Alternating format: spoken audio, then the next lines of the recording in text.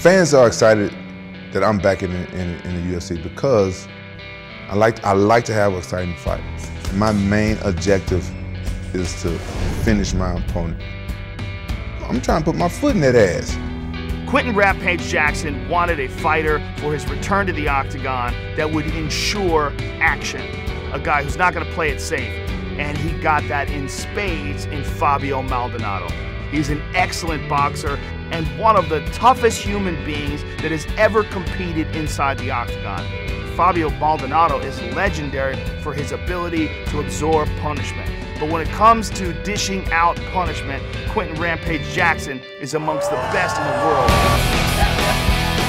What Rampage wants to do in this fight is get back to the Rampage of old. The Rampage that knocked out Wanderlei Silva with one punch. The Rampage that knocked out Chuck Liddell. The Rampage that nobody wants to stand and trade with.